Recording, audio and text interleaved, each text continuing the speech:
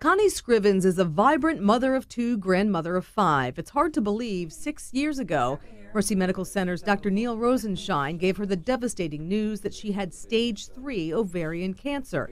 But now she is in what we like to say complete clinical, radiologic, and tumor marker remission.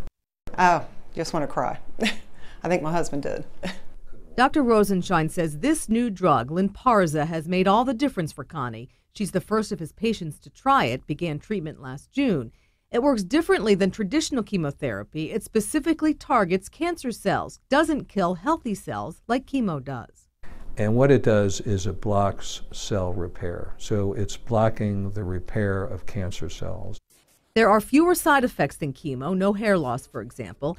Another difference, the patient administers the drug herself, just takes a pill, no IV. Right now, Lynparza is only FDA approved for a specific ovarian cancer patient, someone like Connie, who has tested positive for the BRCA gene, has advanced stage ovarian cancer, and has unsuccessfully undergone 3 rounds of standard chemotherapy. But Dr. Rosenshine believes this is an exciting beginning of a new approach to fighting cancer. We're really at the forefront of this very personalized medicine, very directed medicine. We think this is a great agent. It's just the start of things, though. But as you can tell, the side effects for Connie have been minimal. Neither she nor Dr. Rosenshine want to use the word cured, but are hopeful the remission will last a long, long time. But for now, I'm taking it one day at a time. I'm just being thankful.